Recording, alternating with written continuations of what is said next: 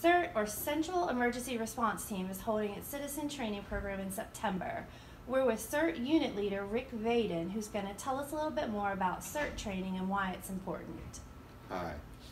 CERT training is really disaster preparedness training where we can assist the emergency services personnel like the fire department.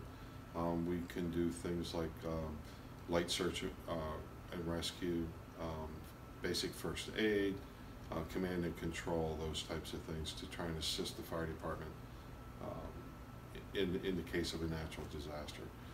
We also do things like community outreach, where we assist in keeping the public safe at things like National Train Day, light up the tracks, Hanover Tomato Festival, those types of things.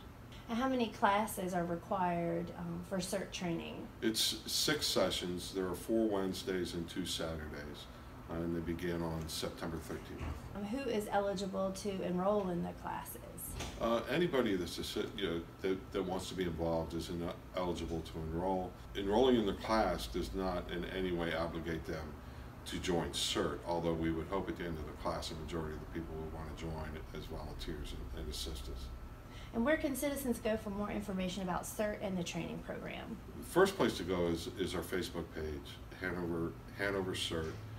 They can also go to ready.gov to get information on CERT in general, or they can email us at hanovercocert@gmail.com. Okay.